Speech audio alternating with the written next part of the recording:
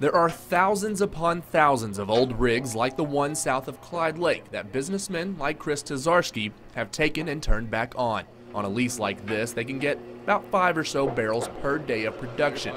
But for every 5 barrels of oil collected a day, there's about 200 barrels of waste collected as well.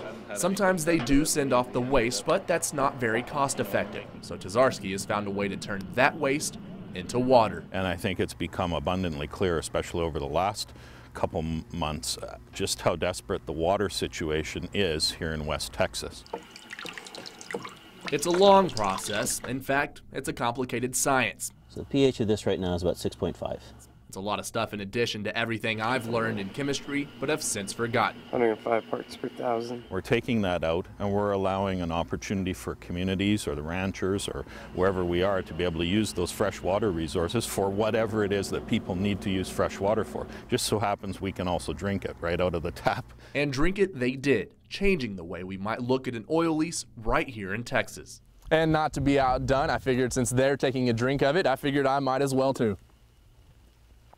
Tastes fine to me, but they're not promoting it as drinking water, but they're telling me they'll let you tell them what you want it for. Really can be a game changer in terms of dealing with water, produced water from the oil field, and other water that has oil and solid problems. And we're creating water that can be used as a resource. I mean, that to me is the whole reason I wanted to be, and we all wanted to be into this business.